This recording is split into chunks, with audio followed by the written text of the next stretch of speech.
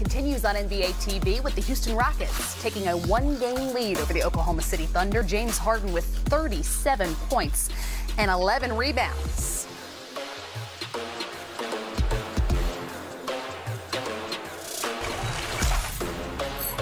Welcome back into our NBA TV studios. I'm Kristen Ledlow, joined by our NBA champion, Caron Butler. We're with you for all the post-game press conferences between the Thunder and the Rockets. And, of course, over on TNT, our quadruple header continues. And we'll get back to that in just a moment. But, Caron, this exactly what you expected from Harden, especially with Russell Westbrook on the bench? Yeah, you know, I expected Harden to be extremely aggressive, but I did not expect him to have the looks that he was capable of having, because I felt like it was probably going to be a little more easier to contain and keep him in front of you if you're OKC from a defensive standpoint. But clearly I was wrong. You know, Harden was getting all the looks that he was very, very comfortable with, as you see him styling and profiling this in front of the bench right there. But he was knocking down shots, great opportunities, good defense, better offense. You are right. The effort was there. That was not the problem. Let's hear from Coach D'Antoni after this win. Mike, hey, Greg. Congratulations. Just what did you think of the effort and the intensity that you started the game with, and how did that affect so much of what you did for the rest of the night? Well, that's our key. I mean, we have to play, since we're undersized, we have to play that way. We have to be flying around. And once we play with that intensity, the speed that we're playing with, it makes it tough on teams. And otherwise, they catch you on the ropes, they're going to pound you. But I thought the effort was out of sight. Obviously, some good individual performances. But as a team, it was great defense, and we didn't turn the ball over. Kelly Eco. Coach, how much of what you did forced the Thunder to, playing into your hands tonight? Well, I don't know if they played in our hands. They got to play the way they play, like we play the way we play. But we were good tonight, and it's a long series. They'll make their adjustments, and we just got to be ready to play with the same intensity all the way through. But tonight was a good night, and now we'll start from zero on Thursday night. Mark Berkman. Mike, I'd like to ask you two questions. One, how important was it to do what you were able to do tonight, without Russell Westbrook? And secondly, how important was the little wrinkle with Jeff Green bringing the ball up, playing kind of a point forward? Well, he has that ability, Jeff does, and that's what makes it so dangerous. Once that gets James off the ball some, and he can rest, but also Jeff can make plays. He's like a point guard out there, point center, whatever you want to call him. And yeah, that's good. He was good tonight. He caused a lot of problems for him. Jonathan Dagan. In terms of executing offensively, how do you feel about the shots you were able to get, even when they made runs, and even in those stretches when James wasn't in? The shots are good. I mean, we've been taking good shots throughout the 8 games. We just weren't making many of them. Tonight we made, especially in the first half and the first 3 quarters, we made them pretty good. But I thought the shots are good, turnovers at the right spot, and we just got to keep building on this. And I really feel like if we're rolling, then we shouldn't take bad shots. It should only be good shots. You made like 22% of your threes against them during the year. During the season. What was different? Was it just better shooting, or was there other things different? Well, Jonathan, we have a different team, right? It's not the same team. So, I mean, that's the biggest thing. We just are a completely different team. And it's the first time they've seen us. So they'll make their adjustments. I don't expect it to be easy by any means. They got some great players, good coach. So we'll have to be ready. Thank you. Okay. Simone Ali. Hey, Mike, Eric Gordon had 21 points for you tonight. How important is that production on a night where you're missing Russell Westbrook? Well, it's fundamental. I mean, we have to have it. And Eric played well, and I think he'll even play better.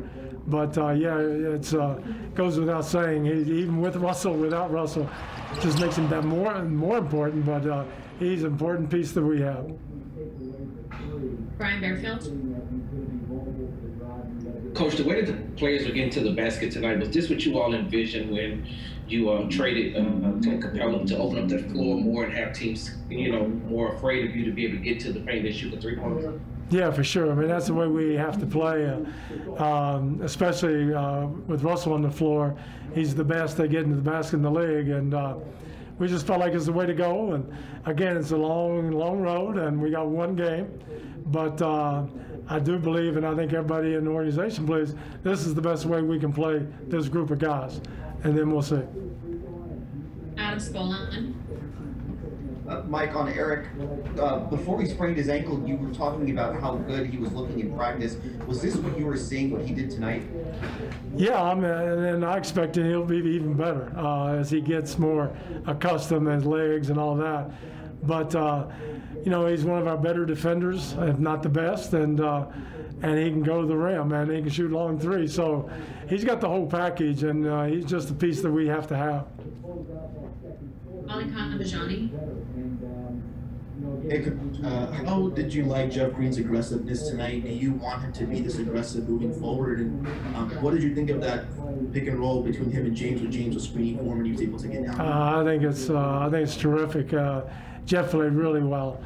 He opens up so many other possibilities, getting guys shots or wide open shots for himself, or just giving James a little bit of a break about how to get open. In a sense, James, all he has to do is pick and then pop back. If they don't switch, he goes to the rim and dunks. If they do, then James has the ball in a great spot. Andrew Chang. Coach, you got 42 points from the bench. How much of a bonus is it if they can play like this throughout the playoffs? Well, it's good. Plus, when Russell gets back, we'll have an even deeper bench. And Ben's been playing well only since the first of the year. He's played well a year. And then you got Jeff and Austin, and so you add somebody back to the bench. Our bench is good. It's just trying to get everybody healthy and everybody playing at the same time. Kim Davis. Hey, Mike, can you talk about your defense tonight? Is it and what you'd like to see done differently maybe in game two? Talk about tonight. Well, there's some areas that we can get better at. Our defense, I thought, was very good. We could have done a little bit better job on the threes that they just took right in our face, make them drivers. But I think overall it's great. I mean, I'm nitpicking right now, but I think for a long period of the game, especially first 22 minutes or so, 20 minutes, it was super. They're a good team, so there are going to be periods where you just can't stop them. But I think overall it's great, and we just need to get it better. And the last one, Simone Sondri. Yes, going back on the defensive effort, the game seemed to turn in the first quarter when you went zone and was aggressive, but also very disciplined. How happy were you? How satisfied were you about the defensive approach and the discipline for long stretches of the zone? Well, actually, it looks like a zone. I'm glad you said that, because that's one of our monitors, is make it look like a zone, because it didn't. It's a switching man for man, but it should look like a zone. So they did a good job with that, and we just got to continue to see where the weak spots are, get them better. And again, they're really good. I mean, and that's one of the things that, by being like that, they're smart, and we try to take away any kind of pick and roll plays or anything that might cause a problem, and it's all one-on-one from them, and we did a pretty good job of guarding one-on-one tonight. Thank you, Coach. All right. Thanks, guys. The Rockets take the 1-0 series lead as Thunder coach Billy Donovan is also ready to address the media. Hey, Coach, you talked about, you're not going to be able to take away all of their threes, but with 20 threes from them tonight, what do you look to do in game two to slow them down in that area? Yeah, I mean, obviously, I think their 20 made threes, I think it was what they made for the game. Certainly, that's hard to overcome. It wasn't the threes. We've got to do a better job at the point of attack, especially guarding the basketball. I thought we got beat. We got put in rotations, and they found open shooters and open players, and they were able to probably generate a lot of open looks, because I think we've got to do a better job containing the basketball off the dribble. Eric Hornet from The Athletic. Yeah, Billy, my question was actually along those lines. How do you get your guards to do a better job of containing their guys off the dribble? Yeah, I think it's all the way around, Eric. We've got to do a better job. I thought we started to do it to close the second quarter out, where we played with, I thought, really good pace and force. I thought we did that with about 6 minutes to go in the second, and we did it for about 6 minutes in the first quarter, where I thought our pace was really good, and we had a good mixture of attacking the paint and post-ups and some pick and roll penetration. And then we really had those lulls, and I think in those lulls that you're talking about, our inability to really handle the ball and guard the ball at the point of attack, and some of it, to be honest with you, Eric, is just straight up one-on-one, and it wasn't always James.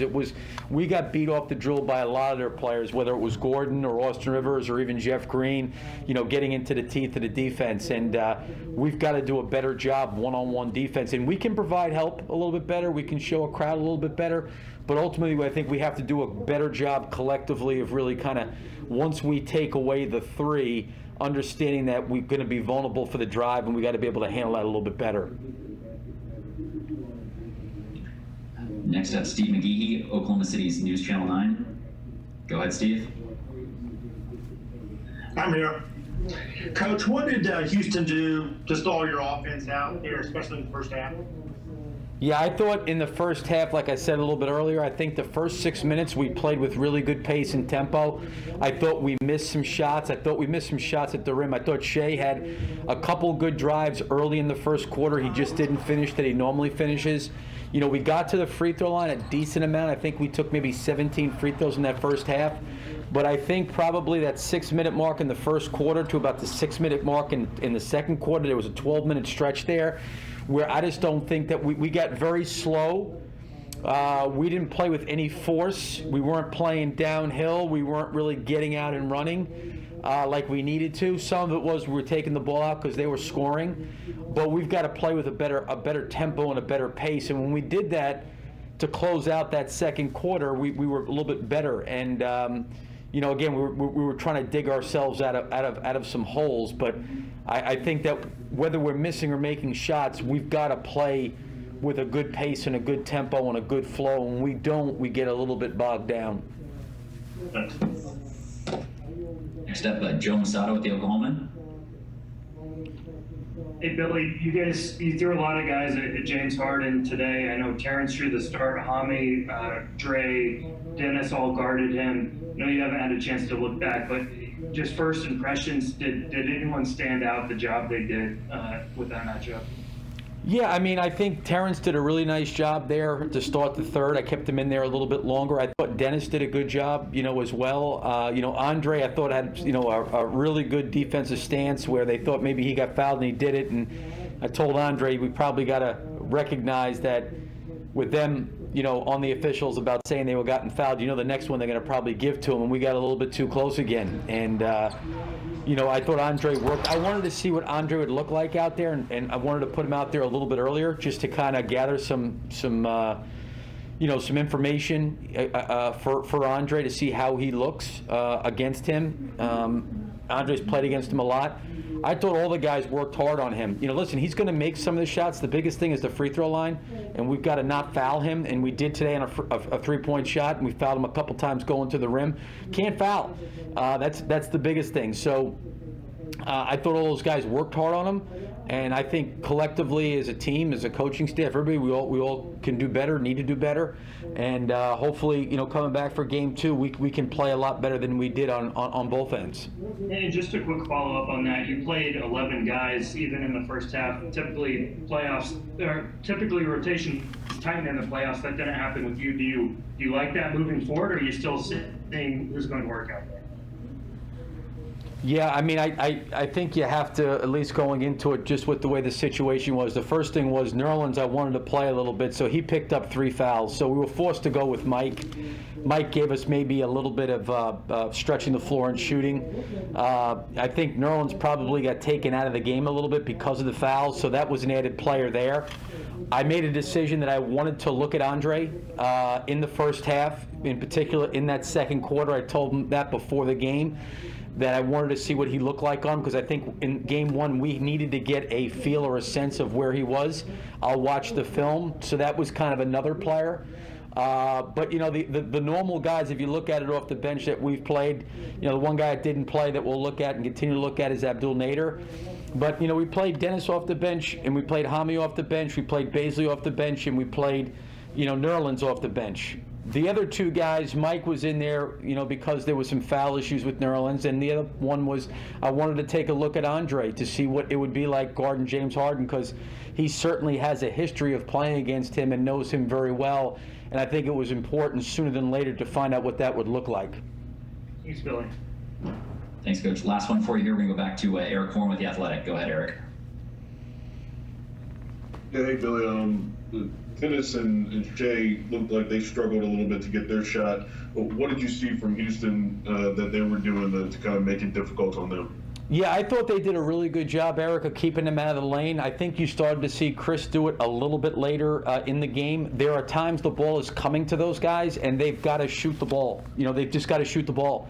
And I think Dennis got hit there, so there was a couple times I think he could have shot it. I don't know if he felt comfortable shooting at that point. But there are times where they're off of those guys, and those guys are going to have to rise up and shoot. They're good shooters, and if they're open, they need to take those shots. But I think they were trying to get downhill as much as they could. There was times they turned the corner and got deep into the paint. But they're going to have to – listen, the faster we play, the more it helps those guys. The slower we get, the more it's a little bit of a challenge for us. And I've said this before, you know, they're a physical, strong, you know, team. Off court, those guys getting in there against that contact, it's tough to finish. But if you can get the ball ahead of their defense and those guys can get their speed and quickness involved, they'll be better off if we can play faster. And that's going to be a key for us, is can we play faster? Playoff Central Live continues on NBA TV after the break with James Harden and the Houston Rockets taking the 1-0 series lead over the OKC Thunder. The players will take the... Defensively, they threw some things at you guys, which I know obviously with their different lineup might be a point of adjustment moving forward, but it seemed like you guys stagnated a good chunk of the night. What did they do, and how do you guys counter that moving forward? I think that we knew that their plan was to switch a lot, and by then switching a lot, we need to we need to keep going to the post. I thought we were pretty effective in the post, but at the same time we had to play Thunder basketball. We need to go up and down the floor and pick up the pace. Thank you, Gal. And next we're going to go to Paris Lawson, OKCThunder.com. Hey, Danilo, 29 points for you tonight, and you obviously were able to take advantage of some mismatches. What were you seeing in the game today that really worked for you? I was just trying to use the height advantage in the post and just trying to keep moving, because the more you move, especially without the ball, and the more effective you can be offensively. And that's something that we did it pretty well at the beginning of the game, but we didn't sustain it throughout the whole game. Next up, Michael Kinney from Michael Kinney Media. The team overall had a kind of a slow start, at least offensively, and on the defensive side. What do you think needs to happen in game 2 to turn that around? I think that we need to play, of course, a better offense and a better defense. Defensively, we need to be better on those switches and better on the one-on-one defense. And also on the team defense on the weak side, being able to help and rotate better. And then offensively, you know, we need to go in the post to exploit those matchups, but at the same time, we need to pick up our pace and play at a better pace and run the floor better. Are there any other questions for Gallo? All right. Clay Horning, go ahead with your question for Gallo. Danilo, is it living in the bubble, playing in the bubble, we expect urgency to pick up, energy to pick up in the playoffs. Is that a harder thing to do given the way you guys have been living? I mean, I think that the focus, bubble or no bubble, the focus, we are playing basketball. This is our job, and we need to be ready every day for practice and every day for the games. And so whatever, I know it's a different situation, but whatever we need to do to be ready, we need to do it. Nick Crane from Forbes. Hey, Gallo. So with your offensive game plan coming into a game like this, knowing you're going to be the biggest guy on the floor, does that change your mindset at all, or do you come into this game offensively kind of with the same mindset you would any other game?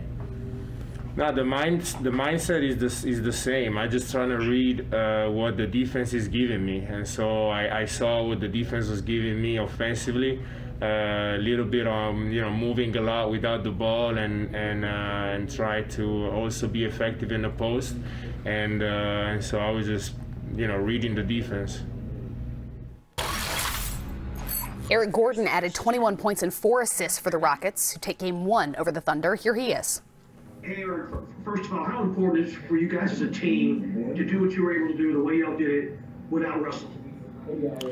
Well, yeah, that's a staple. We're a good enough team to, whenever we're shorthanded, we still got to find ways to win games.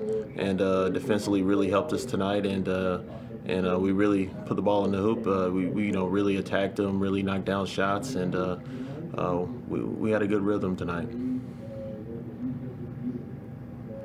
Michael Shapiro. Eric, you seem to really be attacking the basket early in this contest. Was that kind of a directive for you to really put some pressure on the defense at the rim as opposed to just beyond the arc? Well, yeah, it's all about playmaking. I'm gonna continue to attack the rim or even knock down a shot. That's the great thing about my game. I can always attack the rim, and I can always get off a three. So and I can always penetrate and kick to someone else. So I'm not really worried about what I need to do. Is to continue to play make and make the right decisions. Any other questions? Jonathan Fagan. It seemed like when they did make runs on that big lead, that's when you guys had some of your best stretches of the game. How much does the playoff experience that pretty much, or most of that your team has, and the playoff experience you have together play into responding in those situations?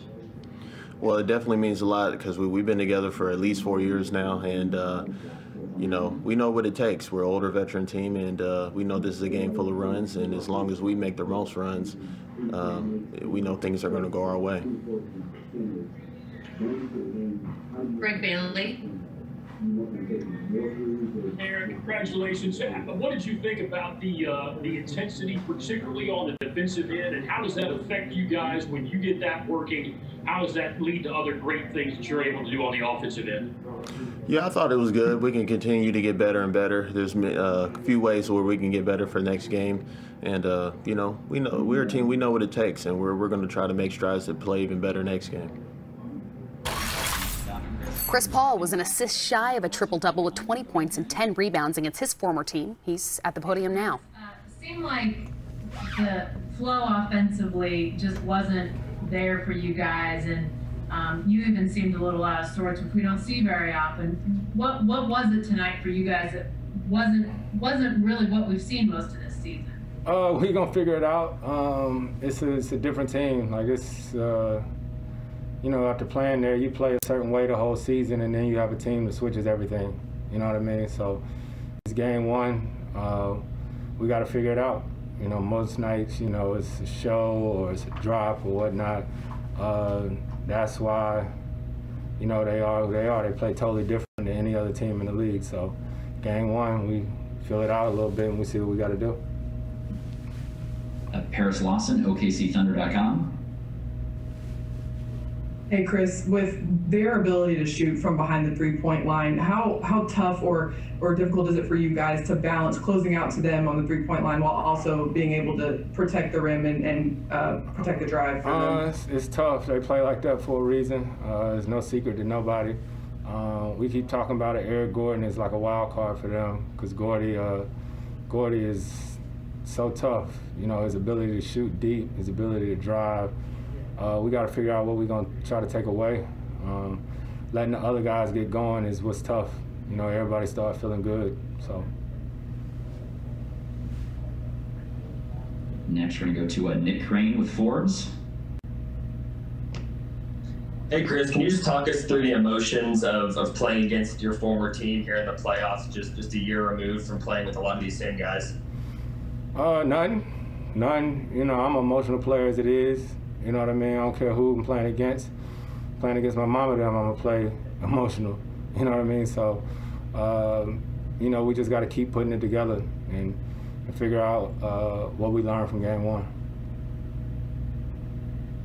Daniel Bell, Black Sports Online. Hey, Chris, do you think you guys played at the Rockets' pace a little too much? I gotta still look at the tape. You know what I mean? You know, we didn't necessarily probably play fast enough, play downhill. Like I said, it's game one. We gotta fill it out. First team all season, we didn't play like that. You know what I mean? So we knew it was sort of a fill-out game. I think we gotta be a little better offensively and defensively.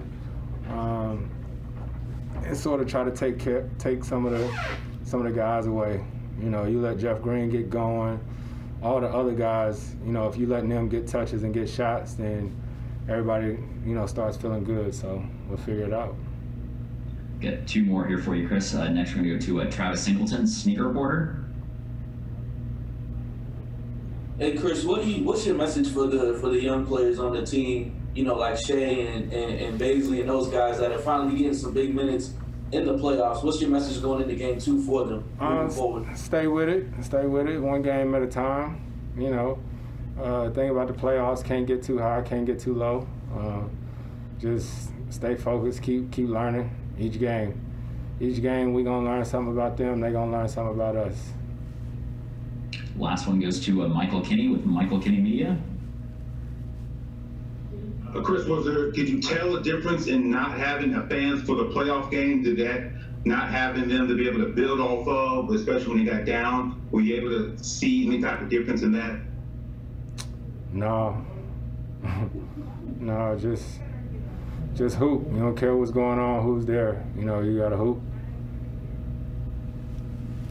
Thank you, Chris. Appreciate the time. Yes, sir.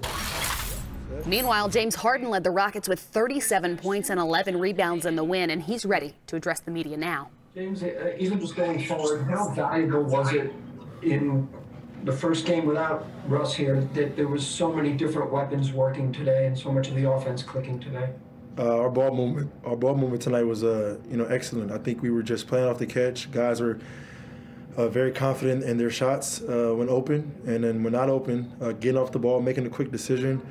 I think we had a lot of shot opportunities that we missed that were really good shots. So we did a really good job of not turning the basketball over, which would have gave them opportunities to get out in transition.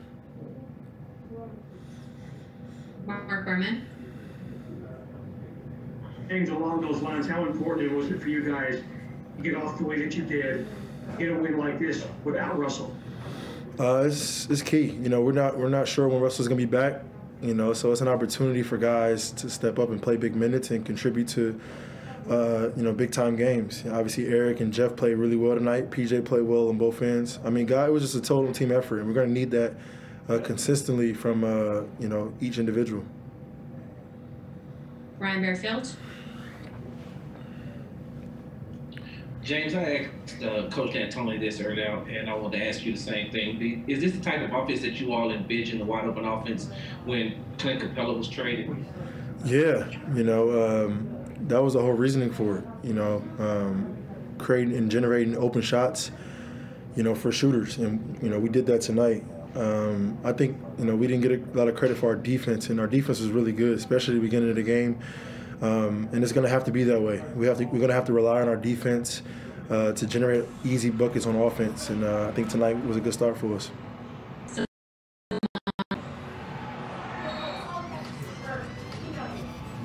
James, Jeff was able to give you 22 points off the bench. This is someone you were able to pick up mid-season. How impressed were you with his production? I'm not impressed. I mean, I've been knowing Jeff since I was a rookie, as far as, being a teammate. So I know what he's capable of, and he's being Jeff. He's confident, he's making plays off the dribble. Defensively, he's guarding 1 through 5. He's being a playmaker, getting guys shots, and he's just doing things that he's been doing all his entire career. And so, with the big pickup in the middle of the season to our team was huge for us. Jason Bristol. Hi, James. I know on TNT after the game you mentioned that you thought that the defense could be even better. I know you haven't looked at any film or anything, but what kind of things do you think could actually be better?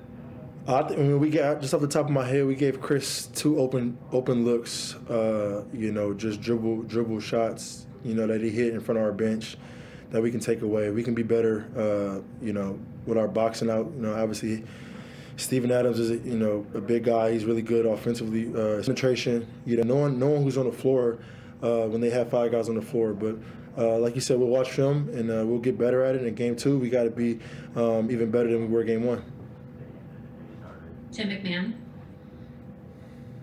James, on Jeff Green, how much does his ability to handle the ball and kind of be a facilitator take pressure off of you, especially with Russ obviously not available? It's huge for us. Now I don't have to just dribble the basketball up and those guards can kind of pressure me. He's able to dribble the ball up and get us in our offense. Eric is able to do that. Austin is able. We got a lot of guys able to dribble the basketball up. That's the beauty of being small. So as long as that ball is hopping around and guys are getting driving lanes, open shots, we'll live with the results. Kim Davis. Hey James, can you just talk about the pace tonight? You talked about the defense earlier, and you guys always say how the defense really dictates how you're able to play in transition. Is this the pace that you guys want to play where you can be the most successful? Yes. But it all starts like I keep referring back to with our defense. Offensively, even these past 8 games we were in the bubble, we had the #1 pace. So our speed and tempo is pretty solid. But we're going to have to rely on our rebounding and our defensive intensity and our communication to be able to generate easier shots. Obviously, when our half-court offense gets set, we still can get pretty good shots off. But I think in order for us to get even better shots is going to have to be in transition, which I think we did a pretty good job of tonight. We'll take 2 more. Cody Davis. Hey James, how impressed were you with Eric Gordon tonight, especially after the amount of time he missed with the ankle injury? Not really. Eric is more than capable. He just battled injuries, but he's one of the most skilled guys that we have in this league. He's able to beat his guy off the bounce, create opportunities for his teammates, and obviously shoot the 3 at a high level. So he's finally healthy. He's finally getting his swag and his rhythm back.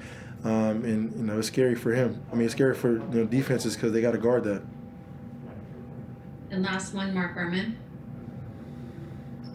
James, you talked several times about Jeff Green. How much do you think that for OKC off a little bit with him bringing the ball up, which they've not seen that before? What's the question? How much do you think Jeff bringing the ball up, playing a point forward, with you not having to do that, might have affected OKC's defense in some ways? It can affect anybody. If he's bringing the basketball up and I'm setting the screen, it's only, a handful of things you can do as far as you can switch it or show, so,